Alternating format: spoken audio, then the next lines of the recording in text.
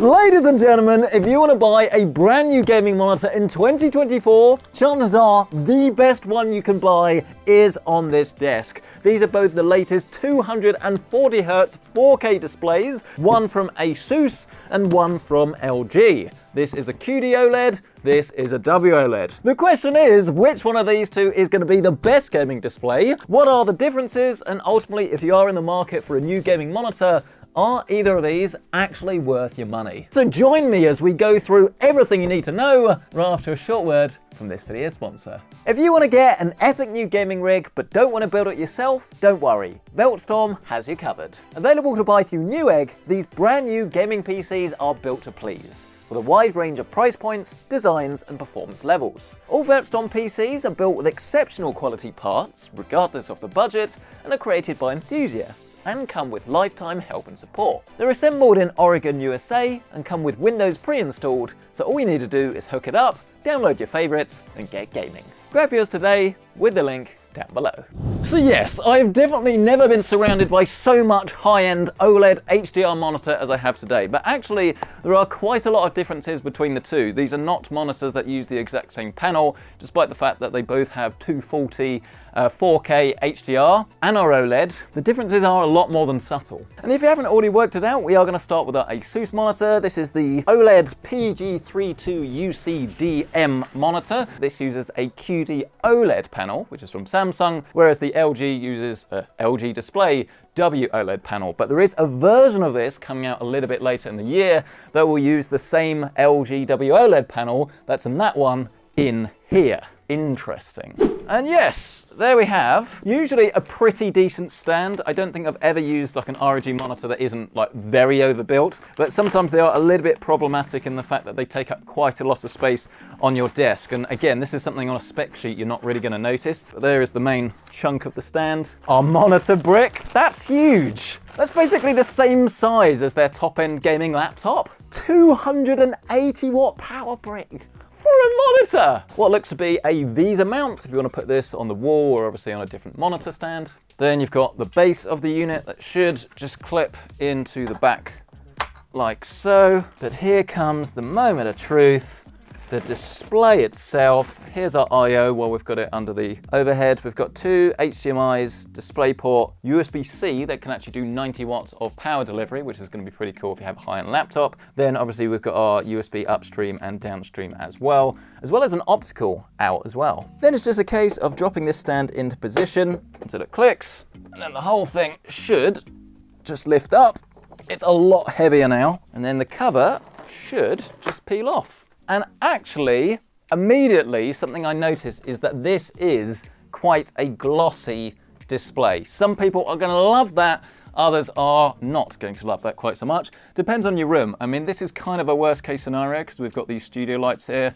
So you can see there's the ring light, but it definitely picks that up quite a lot. But obviously you can just angle your monitor and your lights and things away. But if you're someone that likes to sit in a bright room, especially if you've got like a big window next to your desk, obviously this could be a cause for concern. In terms of adjustments, we can go up and down, left and right, and we can also tilt up and down as well. But let's now press on to our next monitor, the one from LG, our W OLED, but a monitor that definitely has a bit of a difference because this, lost my scissors. This is a monitor that can not only do 4K 240, but you can actually down-res it to 1080p, and then when you do that, you can go up to a whopping 480 Hz. I've stopped myself because it says do not open here, and I'm opening there. But how about that for quality? 480 Hz in full HD mode. How much of a big difference this is going to make, we'll have to find out, because obviously you've got so much motion clarity on OLED anyway. I mean, both of these monitors are around about 0.03 milliseconds, I believe,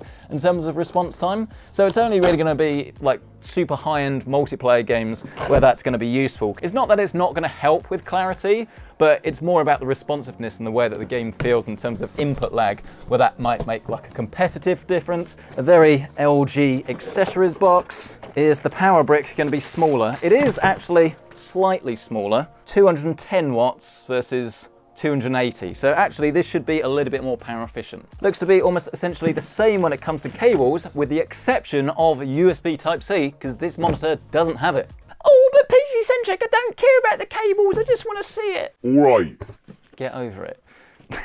We'll start with our stand, which is actually a new one. We now have one of these sort of like more traditional office bases. It's not as heavy as the one from Asus, or at least I say that, but once we pick this up, this definitely adds quite a lot of the weight. I mean, it's certainly a fair bit taller than the Asus. This reminds me of like a Dell monitor, doesn't it? Nothing is really screaming gamer so far, but this should just drop into position. It feels slightly heavier to me. I could just be imagining that. Okay, no, this does now feel fairly similar, but it's actually got like a pretty cool curve to the back of it. A little bit of RGB on the back of this. Whether it's going to be bright enough to actually make any difference, we'll test in just a second. But as you can see, the I/O is actually a fair bit different here, because they've got 2 HDMIs and then 1 DisplayPort 1.4. And you also don't have that optical output that you did on the Asus. Definitely, I think, a little bit more of a dull design. This isn't something that bothers me, because I always think it should look super slick and sort of let the display itself do the talking. So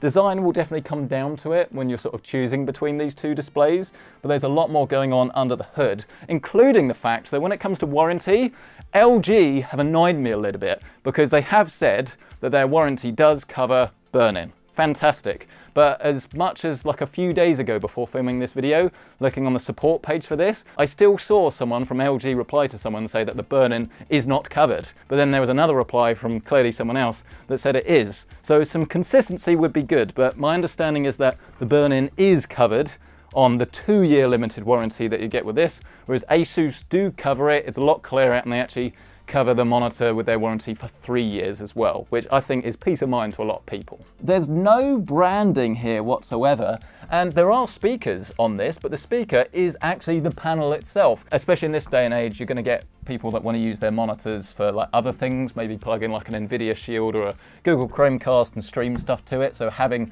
the ability to do that without needing an external solution is good. But in terms of reflectivity, I think it's a little bit more muted. We'll grab our magic monitor testing light, that is, spoiler alert, just a light, and then we should be able to see the differences between these two displays. And in case it's not coming across on camera, but I'm sure it is, there is actually a pretty big difference between the two, mainly being that this one is way more reflective. There's a lot more detail to the reflections that you'll have here, whereas this is a lot more diffused. But for anyone thinking that you'll be able to see reflections in one but not the other, you're going to be very disappointed. But if you do sort of permanently sit next to some very bright light sources, this one might be a little bit of a better bet for you. But spoiler alert, grab yourself some decent blinds, control the light, and then it doesn't really matter anyway. Let's take this opportunity to have a look at the monitor adjustments. It should be a pretty similar story. I think it might go slightly higher, but there's not really anything in it. The whole thing can be tilted left and right, up and down. Let's do the all-important wobble test, patent pending. To me, that looks as if the Asus is a fair bit more secure. It still wobbles, but definitely not as much as the LG. But then something that really does frustrate me about the design of Asus monitors is very easy for the whole monitor to just fall off the desk. Allow me to demonstrate. Oh no! Whereas if you push the LG just a little bit too far back, I mean, it overhangs. But to me, the things really start to get interesting when you turn them around and have a look at the back. But this is when you can start to see what Asus have done in terms of their OLED panel management, and the fact that they have a custom heatsink baked into the monitor itself, which cleverly eliminates the need for a fan. Whereas the LG does indeed have a small fan inside the monitor itself, that when it gets hot, so especially if you're doing a lot of HDR, will spin up. And actually on this point, future markers here, I was going to do like an audio test of the fan, but the problem is it's so quiet that you can only really sort of hear it when you're right next to the monitor when you're actually playing an HDR game. But the problem with doing that is that then all you can pick up is the PC itself that is obviously making way more noise. So while there is a fan in this monitor, it's not something at the moment that I would be worried about, but stay tuned for the full review where we go more in depth. But once you have got both of your ridiculously expensive and for some reason mismatching monitors together on your desk, you'll be presented with this. And actually, it's quite dramatic, the difference, because this QD-OLED, I've got to be honest, just looks better. It could just be down to the fact that this is a glossy panel as well, but it's a fair bit more vibrant and a fair bit more punchy and contrasty. Whereas this, whilst it doesn't have the same amount of reflections, I mean, I can't really see anything over there bar the light, whereas in this one I can see pretty much everything I've got going on over my desk. It still looks good, it's still really punchy with its color, but just putting the two side by side, I think most people would prefer this. But obviously there's only so much you can gather from like a fixed static one image test, so let's probably up the ante. And what we've got running here is the Cyberpunk benchmark. Sadly just in SDR, as you can't actually duplicate HDR sources, but this should be a good test for us both. You're just going to have to make do with my hand walking you through the differences. And once again, I think the extra glossiness definitely helps this be a fair bit more punchy than the LG, but both of these look really good. And if you're not doing anything that's like a color critical application, I don't think you're going to be unhappy with either, because while there definitely are some changes I think you'd need to make in like calibration software to get it bang on, both of these do look very, very good. And interestingly, the brightness that you get in their default modes out of the box is very similar. Obviously this is going to change when we go to HDR. It's purely just that little bit extra contrast that you're getting on the QD-OLED. But I will say, when I was having a look at the camera, it does look as if you've got better blacks on the W OLED than the QD-OLED. But actually in real life, I'm not really sure if that is the case. If anything, again, as I say, it looks as if you've got a bit more sort of contrast on the left and the right, but both of them look great. I don't think you'd have an issue with either. Rightio then everybody, that is our initial head-to-head complete, but in order to test these properly, we need to use them standalone. And on the LG, they've moved everything around, but you do still have a four-way selector, which is good, but the buttons are a little bit on the smaller side. We've got this dual mode here that you can sort of change the screen size when you're in that 1080p 480Hz mode. One last test before we actually jump into the games though, and that is going to be some geekawatt.com. There you go, James, don't say ever, don't shout you out, don't do anything for you, because I actually want to look at the text quality on this. And to be honest with you, this is pin sharp. I can't see any sort of artifacting or anything horrible here. But this, ladies and gentlemen, is the bit that I have been waiting for, the gaming performance. And I've left the speakers on just for a second so you can get a taste of what this actually sounds like. And on the whole, actually not bad. Obviously, this is not going to compete with a soundbar or anything like that. I do realise I have jumped the gun, by the way. I probably should tell you that this is Returnal, and the reason that I'm playing this is because this is an HDR title that has lots of vibrancy and really should allow our OLED monitor to properly sing. This is running, as I say, on a 4090 with a 14900K, 14700K, so a very high-end PC. And that there is obviously one of the issues with going for a monitor like this. You are going to need a very high-end PC to get the most from it. But actually the first thing I think you'll notice when you get this on your desk, if you haven't had anything similar to this before, is just how nice it is to have a 4K monitor with a 32-inch form factor, because it's obviously not going to be quite as sharp as if it was on 27, and you're not going to be able to see as much of the detail as if you've got like a 40 or 48-inch like TV or something on your desk.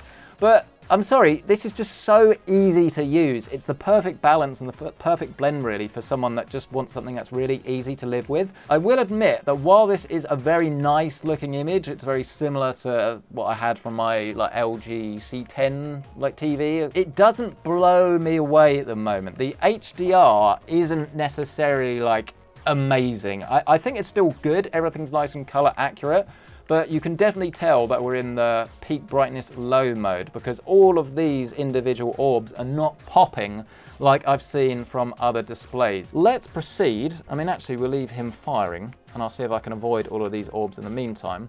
Let's see what happens. Okay, yes. So in terms of color accuracy, I've heard that this does reduce, but it is now immediately obvious that this is, to me anyway, a better gaming experience because these orbs, not sure how well this comes across on camera, are now way brighter. And you get the benefits of not having any of those like halo effects or anything that you'll get if it was a mini LED or like an old-fashioned HDR backlit display where you've got the blooming effects. But let's now swap over to a different game entirely, as we can't base everything on Returnal, this being some Cyberpunk, and this immediately looked a lot better than it did when we had the side-by-side, because obviously we're running in HDR now. Again, it's still not as bright as some of the other monitors I've used, but whether that is necessarily a problem, I don't think so. The whole thing I'd describe as looking very balanced. It's not necessarily like over the top punchy, but I think this is going to be a very nice monitor. That's not great adjective, is it? It's going to be a very easy monitor to live with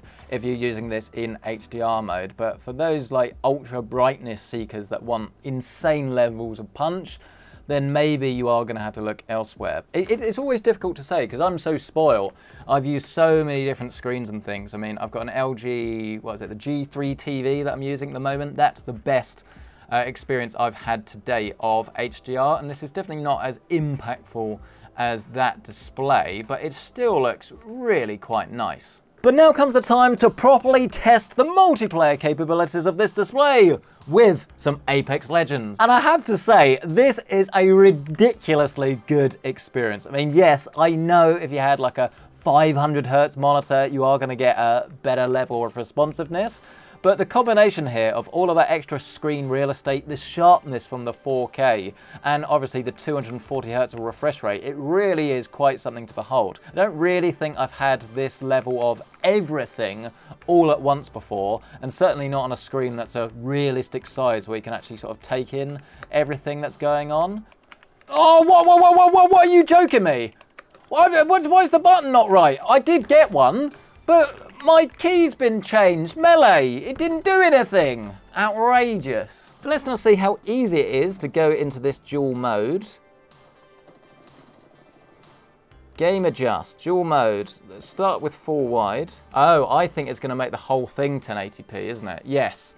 So you can't sort of have this on and then change between the two on the fly. If you enable dual mode, it then becomes a 1080p monitor. Well, I got it working eventually, but unfortunately our team did not survive. So let's go to the training range where we can actually test this out. I've got this set to the 24-inch mode to make it a little bit smaller. And while the pixel mapping isn't necessarily going to be as good here because full screen would be the full 4:1, I would say that this still looks better when it's the smaller size, purely because 1080p obviously doesn't have to be as sort of stretched, if you like, so it's not quite as obvious that you've not got all of that detail there. I can definitely see the appeal here, but I've got to admit, if you are an esports gamer, then surely you are just going to be buying an esports monitor in the first place, rather than buying a 4K display. I think most people would probably rather have that extra resolution, especially when you do have things like DLSS that can be used to upscale it really effectively. Whereas if you're going to play at 1080p, then obviously you don't have as much resolution to upscale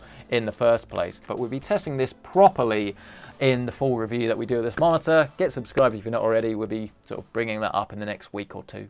But I think that is enough LG for one day. How about we swap over to our other option, the Asus, the qd-oled display. And you get it on your desk and it just looks more vibrant. I mean, there are loads of scientific tests we can do, and we will do them. We'll compare all the different values. But what you need to know in plain English is that if you have the two side by side, you will almost certainly prefer this. One of the problems with OLED is that if you go from having like a small white window and then you make it full screen, so if you've got a browser, you open it, the whole screen dims. And this is really annoying, and this is part of like the OLED like protection, and because it can't go bright all of the time.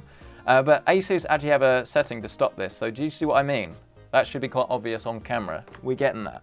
So with the whole thing turned off, you can see the whole screen dims when this white window appears, and obviously this gets worse the bigger it is. Like as you resize it, look how obvious that is. That is going to drive you up the wall. It's not actually as obvious in SDR mode. It's still happening, but there should be a setting in here, there we go, called uniform brightness, and then the whole screen has been dimmed a little bit, and then now it shouldn't change as much, and I can confirm it works. You're not noticing anything there. That's really good, and this is an Asus exclusive feature. And then let's have a look at the text here. Is that any different? I would say yes. If you get really close, you can start to see a little bit of purple. Again, being so nitpicky, especially with this 4K resolution, you're not going to notice it. If you get photographs and you compare the two like sub-pixel layouts, like magnified side by side, yes, I still think the LG will be better, but in practical terms, I don't think you're going to notice this. And as with the LG, you do have a few customizable HDR settings. So you've got gaming HDR, cinema, console, and HDR 400 True Black. But let's make this gaming HDR. And this is definitely quite interesting because to my eyes, I wouldn't say there's actually a crazy difference between the two. I mean, the LG looked fantastic. It looked very color accurate. It was only that little bit of brightness that was perhaps a little bit, I don't want to say I was shortchanged, but again, compared to the absolute best displays of any kind, I'd say you could notice that it was perhaps a little bit more toned down. I'd say that this definitely looks a little bit better, but I mean, nothing crazy. I mean, it's when you get all of these lovely highlights and things, they just have a little bit more vibrancy, a little bit more pop to them. And in a game like Returnal, where obviously we have all of these things going on at once, it does make a big difference, and this is exactly the sort of game where a monitor that may not be able to sustain high brightness for ages, but can for like mere moments on screen, is still really, really useful. And I mean, this looks absolutely fantastic. But let's move on to something a little bit less muted then, shall we, with some Cyberpunk 2077. And I've just worked out, by the way, that when we cycle through the modes, for some reason, right, console HDR seems to be the worst because it's not quite as bright. But then HDR 400 True Black, that I would expect to be like the least bright setting, seems to be the most punchy of the lot, which is really odd. I'd actually say this is the way to go. This is what we've got on here now. HDR 400 True Black, console HDR, that's way less bright. Cinema HDR then makes that brighter, but kind of only in certain bits. And then gaming HDR is similar, but then it brightens the rest of the image as well. I wouldn't want this image to be brighter for like the most part. I mean, yes, in explosions and highlights and things, yes, but I'm really pleased with this actually. This is a fantastic looking display in HDR. But ladies and gentlemen, I think we have time to slide into just one more game, with that one of course being that same Apex Legends. If you're wondering, by the way, a 4090 gets between 200 and 260 FPS at 4K. So yes, you are going to need to have deep wallets and deep pockets if you do want to max out the full 4K capabilities of this display. And it's pretty much the same story really. I wouldn't say that this is like dramatically different enough to say that this is so much better than the LG, but when it comes to image quality, so far with the limited testing I've done, I've preferred the look of the Asus in every test. The main pro really of the LG is that you can do that 480 FPS mode. I mean, this can't do that. So if that makes the difference to you, then obviously go for that. I do think that there will be difference in price and things as well. How much more this is worth, I don't know. I'd probably pay £200 more for the Asus, I'd say. That's the sort of difference in image quality we're getting here. But it's certainly not going to be night and day. Both of them have really low input lag. They're really going to be super responsive for gaming. The main thing really is going to be to have that gaming PC that can pump in that FPS to get the most out of them. But both of them look spectacular. But my money on the moment is actually on the Asus. Well then everybody, I don't know about you, but for me, that was fascinating. I wasn't expecting to necessarily see like huge differences between the two, but putting them side by side, I would say that I think most people probably lean towards the Asus. But if you want a quick cheat sheet, if you're choosing between the two, then if you want something that's got sound built in, obviously that's the LG. The sound is actually pretty good for what you'd expect from a monitor, so that's definitely a positive. The warranty certainly seems to be better on the Asus, but I haven't sent a monitor in for repair or anything like that, so we can't say for certain, but 3 years versus 2 years, you do the maths, should be fairly obvious. I love the mode that you've got on this for the uniform brightness, but it still is going to be a little bit annoying turning that off every time you want to play a game and then back on in the desktop. But if you are an avid multiplayer gamer and you want as high a frame rate as possible, this is only 240 Hertz, whereas the LG goes all the way up to 480. And I am not the target audience for that, but that's okay. You might be, and especially if this monitor is cheaper, which I can't guarantee, but based on previous experience with LG versus Asus monitors, these usually tend to be more expensive than the LG. So there's loads of reasons to go for this, and there's loads of reasons to go for this. But the question very much goes out to you guys on this. Which of these monitors is tickling your fancy? Which one do you prefer? Which one do you think is better? Let us know down in the comment section below. Smash the like button if you've enjoyed this, get yourself subscribed, and if you do want to check out current pricing on either of these monitors, then you can find it listed down below with our affiliate links. But thank you so much for watching this video. We'll catch you in the next one.